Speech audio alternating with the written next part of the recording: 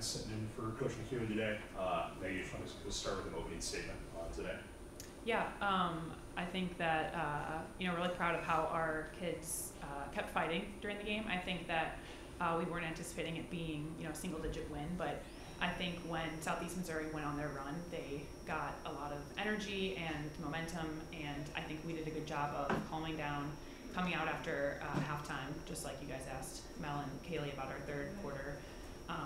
That's been a big point of emphasis, is even when we have adversity, being able to counter that and staying together as a team.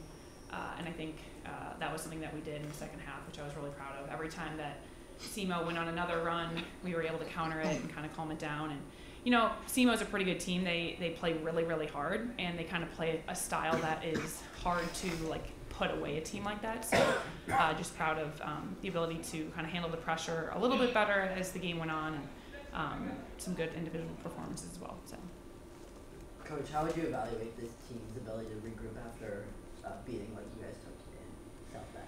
Yeah, I think that was obviously a big thing that we were talking about in film sessions and practice, coming back after Notre Dame, and I think we were all disappointed. We were all, not happy with how that went, and not just the final score, but we just felt like we didn't perform. Like, we don't think we're 60 points worse than Notre Dame, and so we felt like we had a good game plan going into it, and so I think we have a really good together unit, and I think that we all were disappointed in everything. It wasn't just individuals, so I think they were really focused in practice, really took the scout seriously.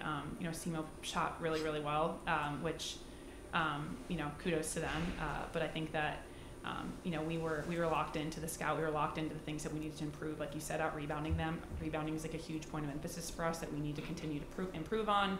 And I felt like that was something that we took a lot of pride in today. So.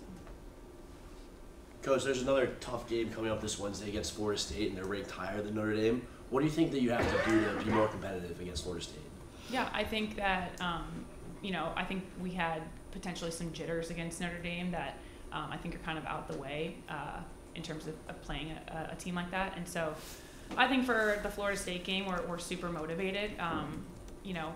When we get to the Big Ten play, we're playing Big Ten teams. So playing an ACC team like Florida State, that's what we're preparing for. So I think that it gets our team really excited, and they really buy into the scouting report, the preparation that goes into it. We're getting to Vegas a little bit earlier just so we are kind of focused, locked in to practice and everything. So I think just taking the scouting report into a game and really, the little things like passing, like they said, and limiting turnovers, getting good shots every time. So. Coach, you mentioned that rebounding was a focus. You guys also dominated the points in the paint battle today. How much of a focus was that, especially knowing that Southeast Missouri is a smaller team than you guys? Yeah, for sure. I think it's always a point of emphasis for us. We've got really good post play, we feel, and we feel like we can utilize that. We feel like we have more shooters this year to stretch the floor and kind of balance that inside-out game. So I think, really happy that Kaylee was able to produce down there, and we thought that Paige got some good looks too, and she'll finish those, and so we feel like definitely that was something that we wanted to hammer home, and we were glad we got some good looks.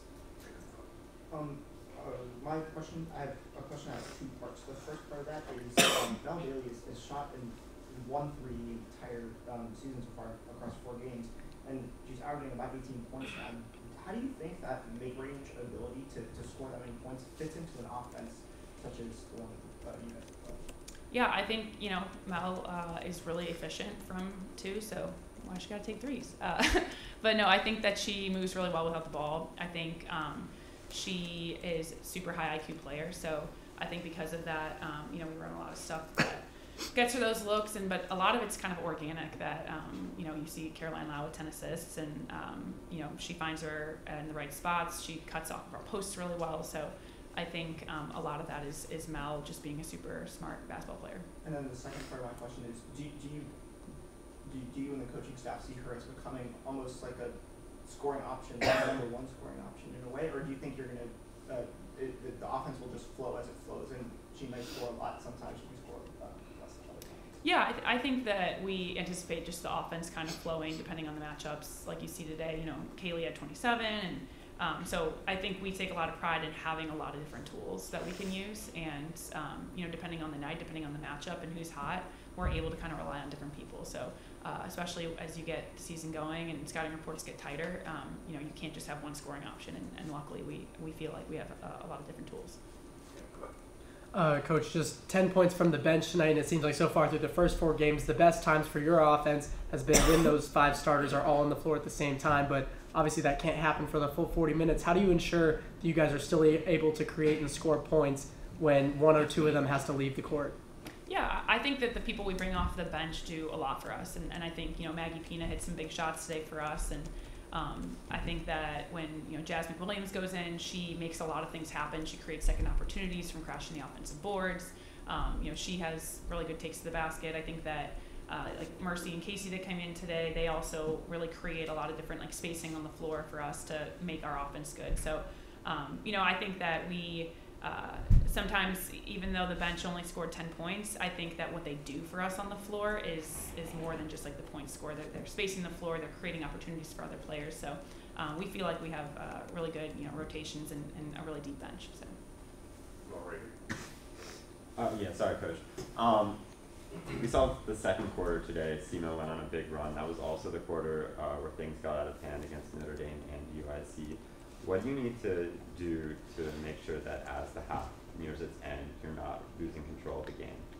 Yeah, no, it's a good question. I think something that we're definitely looking at, and like Mel said earlier, I think that in the past third quarters haven't been good for us. So now we're just kind of addressing a different part of the game. But I think we keep preaching when we are faced with adversity, we have to keep our poise and be patient. And I think shot selection, just handling the pressure, those kinds of things. When they hit maybe 2 shots in a row and we turn the ball over, collecting ourselves, running something, just being a little bit more poised. And it's something that we talk about in practice a lot and in film. And our players are really buying into it, and they're self-aware of it. So I think that it's just something continuing that we need to work on. So. Coach, earlier you mentioned how nice it is to have shooters this year that help spread the floor for your post players. This game, Kaylee, 4 of 7 from 3. What sort of new wrinkles does it add to the offense when the post player is one of those players who can also stretch the floor for you? Yeah, for sure. I think something that Coach McEwen is really good at is having a 2-post kind of offense with a shooting post and a more back to the basket post. So it's nice when that post is hitting the 3. So just like Kaylee did today. It really helps, space the floor for the high-low post. And, I think that we have a lot of good options out of certain sets. So I think that, today it really showed through. So. David, you saw him? She answered it. Yep. Okay, perfect. Coach, you guys head to Vegas tomorrow with an opportunity to play 2 really good basketball teams. What are you most looking forward to about the trip? Yeah, I'm super excited about really good competition. Like I said, we look forward to playing the Florida States of the world, the Stanfords, the Notre Dames, and getting ready for the Big Ten season. So I think, being tested early, I think is a really positive thing. So looking forward to the competition, and I think also just, having Thanksgiving together out of town when it's kind of just us that we've got. So good bonding trip. Did a lot in Spain, and now we got Vegas, so we're all over the map. Thanks, Maggie. Thanks. Thank you. Thank you. Thank you. Guys, extra box scores right here.